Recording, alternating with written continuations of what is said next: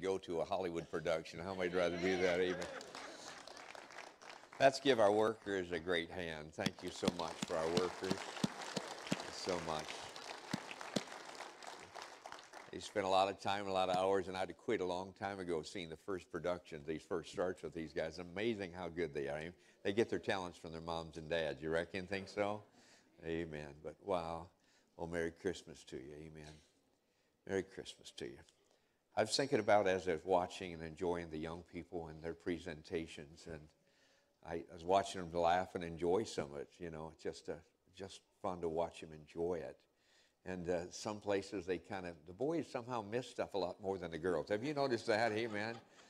I think the boys are as smart as the girls. They just don't always show it right away, right? You think so? I'm not so sure. But I was watching and enjoying, and I was thinking, you know, about our lives and how that the Lord really wants us in our journey of our lives to really enjoy Him. I take us for just a minute to the Word of God and go to the Gospel of John. John had grown quite old now in his life. He was known as a beloved disciple. He laid at one time his head on the shoulder on the side of the Savior at the supper. And he talked about his relationship with the Lord when he was there physically in the earth. And he referred to himself as a beloved disciple. But he's called on by God by inspiration to tell the story of the biography of the Lord Jesus. Now think about that. Now, John had inspiration where sometimes we don't have it directly. We can be illuminated, but he had special, no doubt, inspiration from God, and he tells the story. And it's interesting that he used the culture of that day to tell the story. The Hebrew people were very strong in regarding a word of a man. If you shook the hand of somebody and you told them something, you could count on that. And we got that as it goes all the way back to the Hebrew people. Remember the story of Esau and Jacob, two brothers, and they were to give, one of them was to get the blessing of the birthright. Remember Jacob kind of tricked it, not kind of, he just tricked his brother real big time. You know, put the fur on his hands and on the sides of his face, and he tricked his brother. And Esau came in with the deer that he'd went out and he harvested and brought his dad. He loved it, and he pronounced the blessing, if you please, already on Jacob. It was the blessing of the first right. Remember the story. Now, you got to understand the culture and the mindset of the Hebrew people. And so he comes back to his dad and realizes now that his brothers tricked him. And he said, Father, hey, Dad, don't you have another blessing? Can't you change what you did to my baby brother? He got the birthright. It was supposed to be to me. You made the prayer. You gave the blessing. What you're supposed to give it to me? It's supposed to be mine. It's not supposed to be on my brother's. But you know, it's interesting that the word of that father was not changed. You know that? The blessing that he gave to the son that tricked him, that lied to his father, it could not be changed because you understand with me, the mindset of the Hebrew people. With that in place, we find ourselves in the gospel according to John and chapter 1, and we find this read, and it's very interesting, as John tells the story now about the biography of the Lord Jesus. And he said these words, you remember them? In the beginning was the what, church? Word. It's interesting that he uses the word word. He said, okay, now, you want to know who Jesus is. You want to understand him at Christmas. You want to know who really he is. He said he's the Word. And the creation story, the Bible doesn't say, my friend, that God made repeatedly the sun and the moon, and didn't say that. But it said that the Lord what? The Lord spake, and there was light. The Lord spake, and there was a sun and a moon. The Lord spake, and the waters divided. The Lord spoke. It's an interesting word. The word is a powerful word. So now it's interesting, John said, okay, I'm going to tell you who he is. And to the Hebrew people, he's saying, I want you to know that he's powerful. He's all powerful. We're not going to compromise our word, nor will we compromise him. The word is logos, L-O-G-O-S. The Hebrew, the Greek word. And he said, in the beginning was the Word. He said, as you go back to the dawning of the first eternal morn, wherever that was, he said the Word was there. He said, in the beginning was the Word, and the Word was with God. He said the Word was with God. It was there beside God. You're trying to understand him, Greeks and Hebrew people. You're trying to understand who this one, the Savior is. He's the powerful one. He's the powerful one. He's the spoken one. He's the one that has all power. He was with God, and then he said that he is God. He was in the beginning, he was with God, and he is God. He was not only there, he was not only beside the Trinity, but my friend, he was as well, my friend, he was God there. And he said the one that came, if you're going to understand him at Christmas, you're going to have to understand that he is the Word. Now, to the Jew people, that word logos is different, and it has a different understanding. And that understanding, my friend, it has everything to do with a pattern, with what do I say, a path, a formula. When they would see an artist's picture, they know there would be an artist. When they would see a building, they know there was an architect. And when they see the creator, the universe created, they knew that he was that one that put it all together. He said, okay, now, Hebrews, I told you, you understand the power of the word, but now understand the Greek people. He said, I'm going to use the same word, but he used the word logos. He said, he's the one that puts it all together. He said, when the tide raises and it lowers, Jesus was there.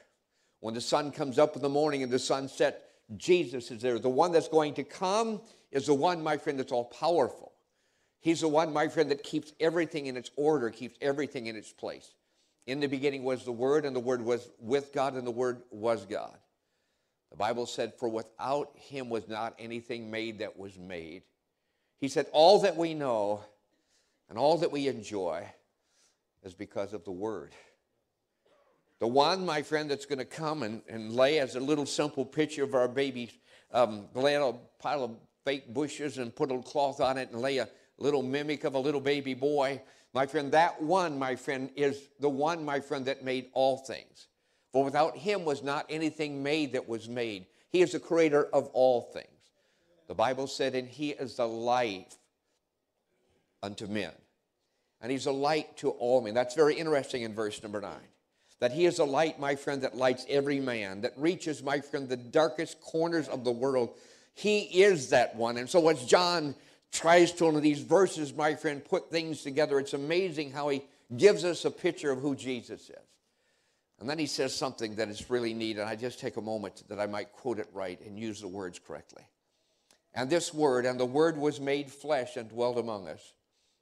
And we beheld his glory, the glory of the only begotten of the Father, full of grace and truth.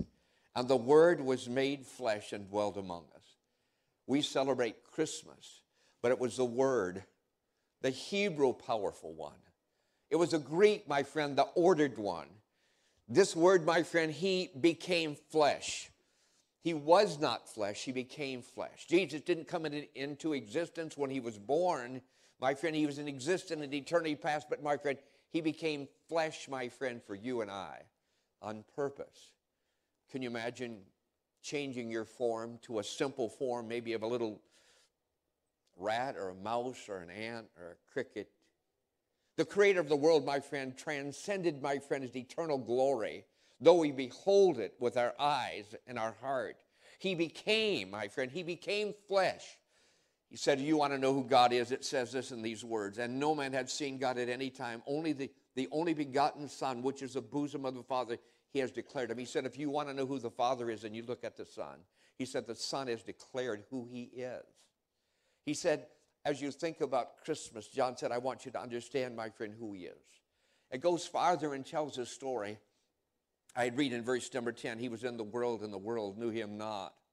That's interesting. He came. Foster parent was a young carpenter, young man. Think about it. What a character that Joseph had. Think about that. Think about that. I'm amazed at the character of Mary and Joseph. I'm amazed at their character, just amazed at, I'm caught in wonder of it. It's interesting, my friend, that here we find, my friend, he is before us. He was in the world, and the world knew him not. And then it said he came unto his own, and his own received him not. It's interesting. He was amongst the world, and they didn't recognize who he was. He come to his own Jew people, the lineage of David, and they didn't recognize. They had no idea who he was. And then he says this. This is a neat, because these verses now come to me and you. And then it says this in verse 12, that he came unto his own, and his own received him not. But as many as received him. Now that's it. That's me and that's you. But as many as received him, to them gave he the power to become the sons of God. You know, he became the Savior of the world. Just a couple months ago, we had a tragedy happen in one of our families, in the distant family of theirs. There was a young man that was a Marine, and he had held a lot of records for holding his breath. And so he went to the pool with his friend, and he was practicing and held his breath too long. He became unconscious. When his friend woke up, my friend, he had already gone. He had already passed on. Another story, I just heard this last week, very interesting story.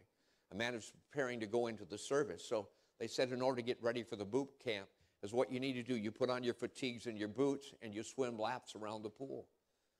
All of a sudden, they looked up and didn't see him. The waters were flat and still. They found that he was at the bottom of the pool. He'd passed out, and he was laying lifeless at the bottom of the pool. But there was a friend of his there that was a swimmer and seen his condition, and he went to save him. Amen. He didn't come to the edge of the pool and said, now, if you can get up here a little bit farther, I can reach you and I can help you now. He didn't say, I'm going to the bookstore. I'm going to buy you a book on better helps and how to become a better person. He didn't say that.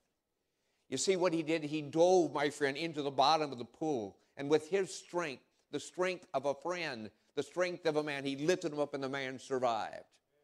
Can I say that you and I must understand and realize that the Savior, he comes, my friend. He became flesh for you and I, and he saves our soul. He came to who you and I were. God cannot die for God. He had to become man. Man has to die for man. He died for you, and he died for me. I think we must be very careful because of our ears hearing it so much and so often. And the kids do a remarkable, amazing job. The stories and the way they fashion it in our work, amazing.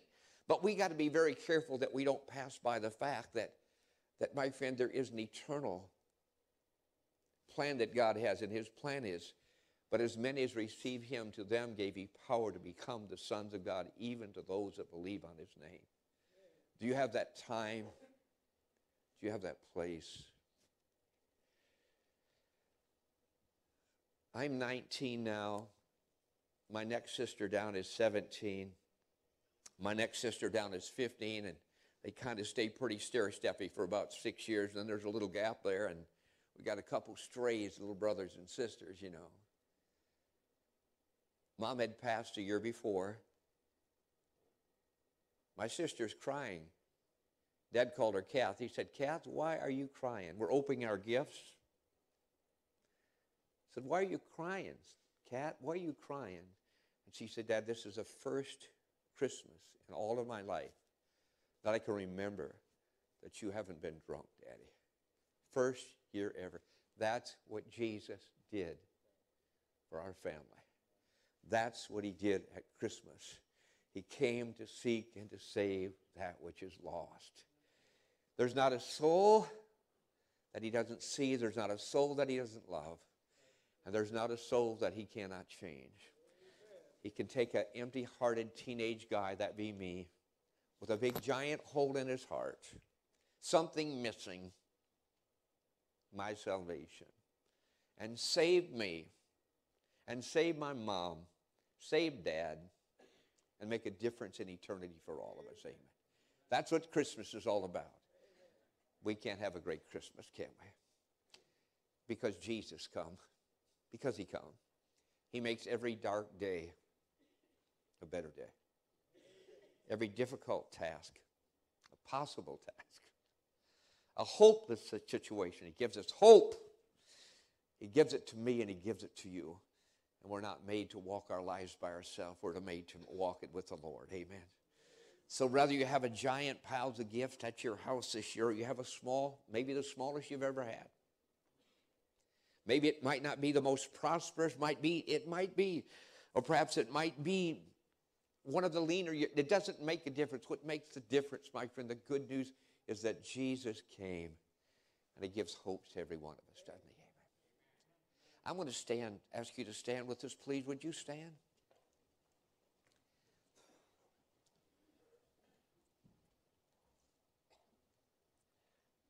So tell me about you.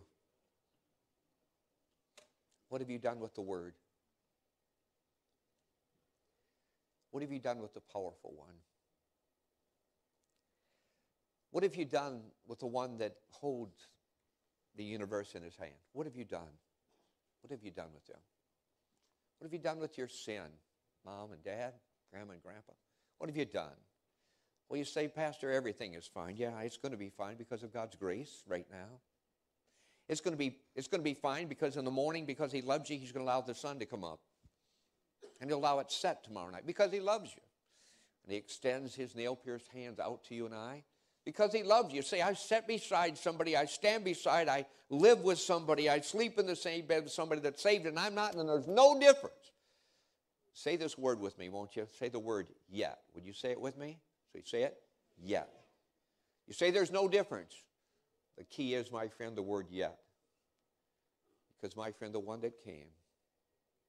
You say, but Pastor, I'm a big man, and I don't need the crutch of being a Christian. It's not being the crutch. It's not getting the crutch. It's getting the cross. That's what we need, the cross. It's a cross. Cross. Because big, hard, strong men, we want you with us. We want you there. My grandfather on Dad's side was almost 6 foot tall. Grandma's on Mom's side, no doubt Gramp Shoup was saved. Grandpa Lamb on the other side, I pray he's there when I get there. And gentlemen, we want you there. Ladies, we want you there. We want you there. Maybe tonight you need to give the Lord your heart. Our church families, man, they're quite a crowd of people. They're quite a... It's amazing who we are, but right now we've got some real things we're praying about really big. We've got some names, we've got some people we're really praying for. I mean, as big as we can pray.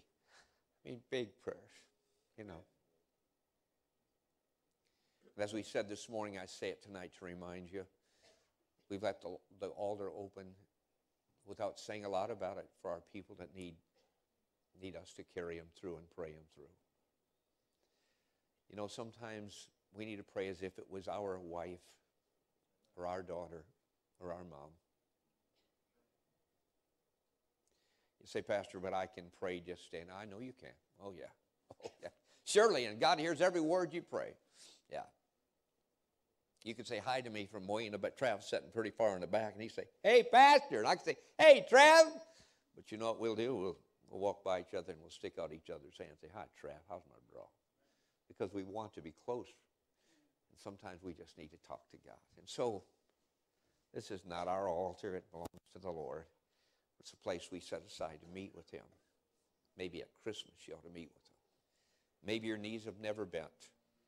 Maybe you've never kneeled. Maybe you've never, ever left something behind. Maybe you never. Maybe you never prayed for another person as if they were your loved one. Maybe you've never done that.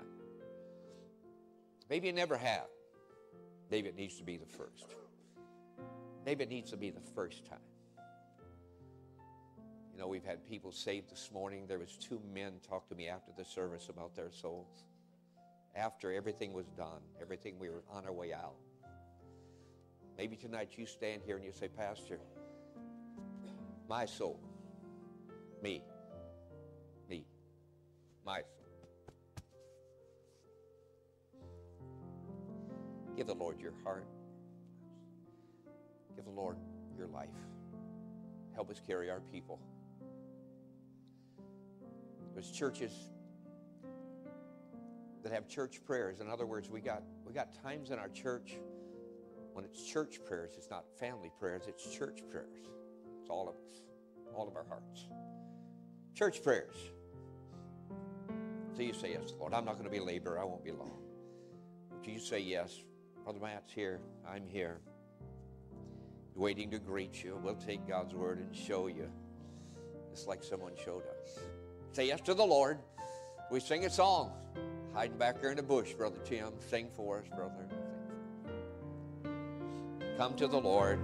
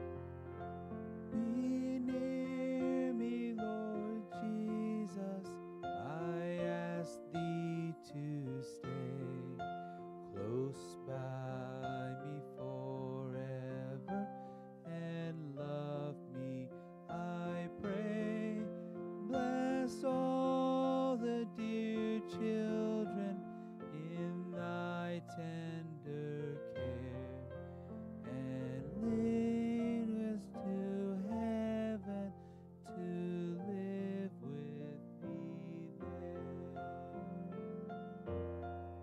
Listen, things will happen. But if prayer can change anything or everything, then we ought to be a part of that prayer. Amen. We ought to be the ones that are changing. Amen. That are making those prayers that make the difference. Amen. Amen. Amen. Amen. And we got that great privilege of doing that. Now, if you have the Lord at work in your heart, then don't you leave tonight without Pastor Matt seeing me, seeing Austin. Hey, we need to talk this week. I need to talk about my soul. If you're a lady, we got ladies that love to talk with you, work you through, just like someone took time to work us through. Amen. So be sure and don't leave without making that decision. Wasn't our kids good? Amen. Man, I look at you and look at them and I say, they can't be your kids. They just can't be, man. They just got it together, man. We got great talent. The thing is, next time we see them, they'll be in high school, and the next time they'll be our pastors and our missionaries, and they'll be our deacons, and they'll be taking the offerings, and they'll be playing our instruments, and they'll be serving the Lord with us. Amen. So thank God for His goodness. Brother Matt, come ahead and give us our words for tonight. Amen.